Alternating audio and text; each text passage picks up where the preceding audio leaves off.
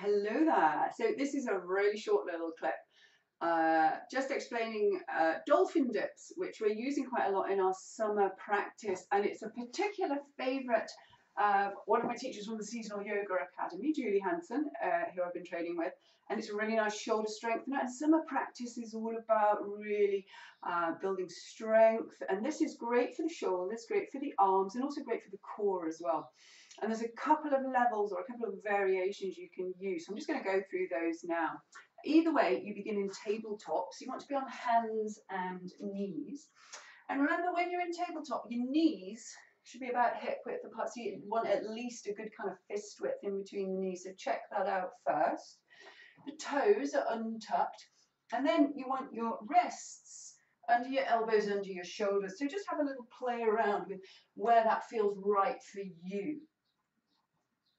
Now, you want your pelvic floor gently gathered. You want the belly button gently braced. Okay. If you look at the place where your hands are, you're going to drop your elbows into that space. So you just put your elbows down to where the hands were, and you can measure out that they're still shoulder width apart, where your thumbs, your opposite thumb should rest in the elbow crease. So what I mean is, if I just show you, they're like that. And you can just check they're still shoulder width apart then.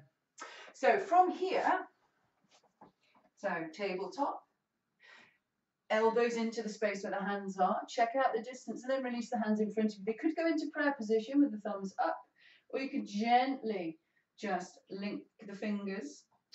Just protect your little finger by tucking it in underneath instead of having it sticking up. If you find you're clasping your knuckles too tightly while you're doing this, it's a good indication of how much intensity you're experiencing. You can really use that as an indicator to help you in building up a little bit of strength here. So tabletop, drop the elbows.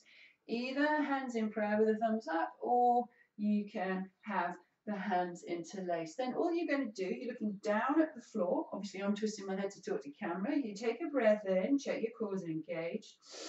As you breathe out, just rock the shoulders slightly forward. You can bring your nose to your thumbs. Exhale back. Oh, there's Beltie B making an appearance. Exhale forwards. Maybe nose to the thumbs if you've got your hands in prayer. Exhale back. Go a little bit further if you like. Shoulders coming past the elbows. Push back strong.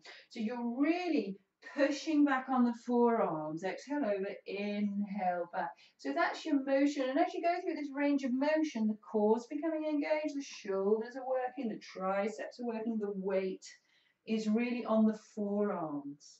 Now, if you want to make this a little bit more intense, you can come up into dolphins. You can tuck the toes under and send the hips up and away. And in dolphin pose, it's just like down dog, but with your elbows on the floor. So your feet are still hip width apart. You can bend those knees as much as you like.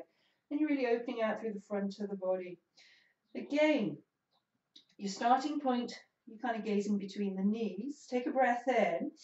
As you rock over, you can maybe bring your nose to the thumbs. If you've got your hands in prayer, push back.